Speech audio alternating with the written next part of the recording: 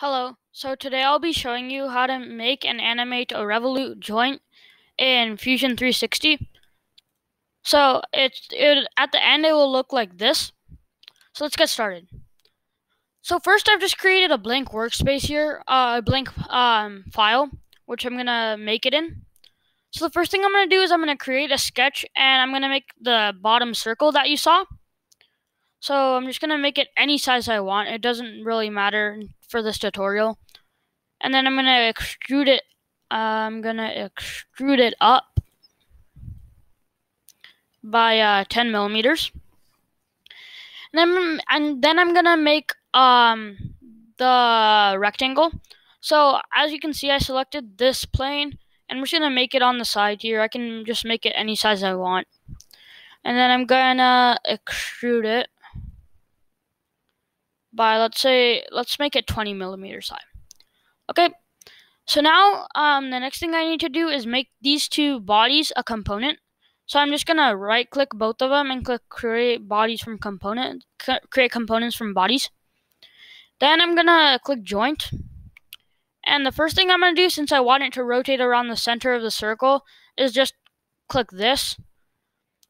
And then I'm gonna make sure that my motion is set to revolute. Typically, by default, it's set to rigid, but I want to set it to revolute.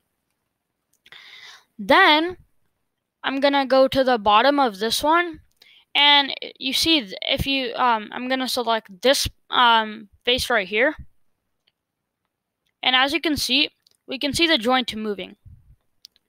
Okay, but when I want to move the rectangle, it doesn't work. So, well, you have to ground the circle because that's what it's gonna be rotating around. So I'm just gonna right click it and click ground. Capture position, and now I can rotate it around the center of the circle all I want. That's great, but hey, how do I make it so that it can go automatically? Well, that comes into with joints. So as you can see, there's this joint tab here. I'm gonna click on that, and you should see your joint. Then I'm gonna click animate joint. As you can see, we can see the joint moving. However, the rectangle isn't moving, so I'm going to click escape to stop it. I'm going to click animate model, and then this rectangle is moving. So this can be used in a lot of different applications. For example, if you want to show someone how your thing is going to work in CAD, you can just animate the joint. And also it can look nice for judges if you participate in FTC like we do. So I'm going to click escape to stop.